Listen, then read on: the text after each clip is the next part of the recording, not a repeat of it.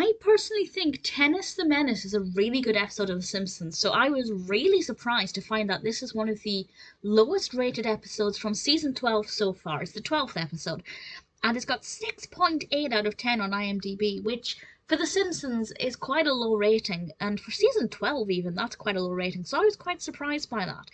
I'd be very keen to know what you think of it, but particularly if you don't like it. Because I'm kind of keen to see what exactly people didn't like about it. But personally, I found it to be quite fun. The Simpsons end up having a tennis court in their backyard. The reason that this happens, I think, is it's a pretty good setup. I quite like the events leading up to that. I thought it was well written.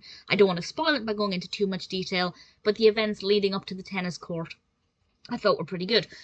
But while everybody from the neighbourhood comes around and plays tennis, Marge and Homer always lose. Because of Homer, needless to say.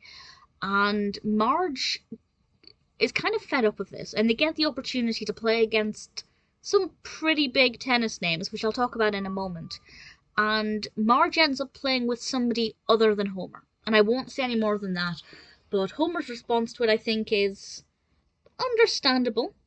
It definitely raises the question of loyalty and what's more important, winning or playing with your husband, your partner, but also, should you not take things seriously if it's important to your wife? Homer really should have started to get his head in the game because it was important to Marge, but he didn't, and it didn't seem to bother him.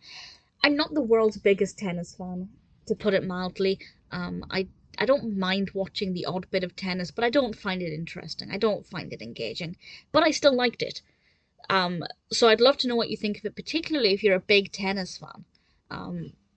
But honestly, I found the episode to be engaging, well developed, and has a really good narrative structure, with some really prominent moments where you're really meant to question how you would respond in that situation, such as the decision Marge makes, and also Homer's inability to actually, raise his game and do something for his wife rather than just larking about.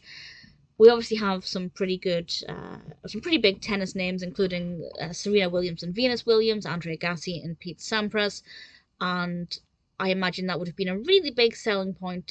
I was going to say at the time, but probably even now, which is another reason why I just didn't understand that low rating. There seems to be so many positive things about this, things that were done well, really good decisions that were made, and I really enjoyed it from start to finish, and that's me not being a big tennis fan.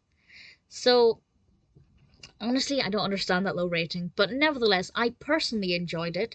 It's a good episode, good narrative, well animated, great pacing, some really interesting points, some food for thought there, I think. Tennis the Menace may apparently not be everybody's favourite, but personally, I really liked it.